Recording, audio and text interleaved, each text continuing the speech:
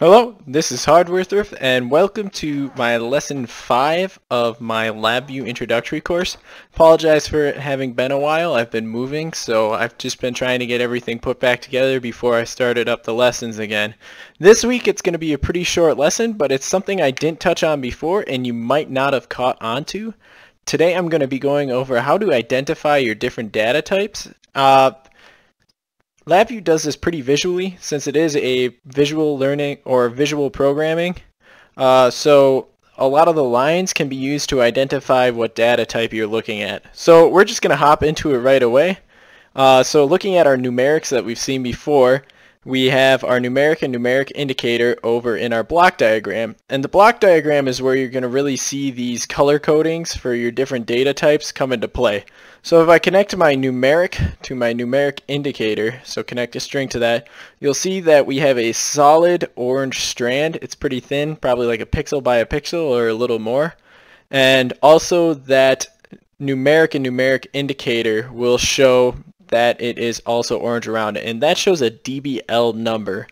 Next one we're going to look at over here are booleans. You can see that's our true or false numbers.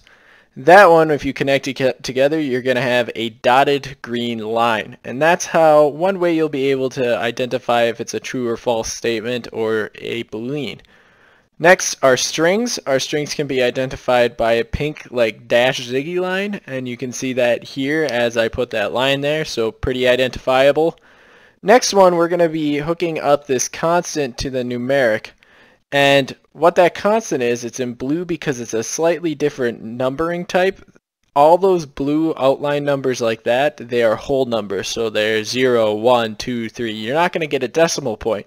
So that can still get hooked up to a dBl numeric like this one, but you won't be seeing those decimal points. So that's what those solid blue lines are. The next one is something we haven't looked at before. They're arrays and array indicators. We will be getting there sometime in these lessons, but as of right now, you can see it's got that same orange line as your numeric, but with an array you have a thicker line.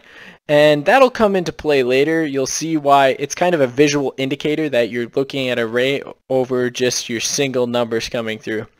The last one, and something else we'll hit later on in the series, are known as clusters.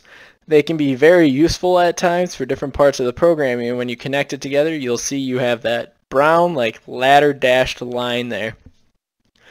There's a couple different other colors and line variants for all of these, but if you can start looking at the colors and the different lines, you can tell what kind of data is being moved through that line without even having to look at how the program works or what's going on.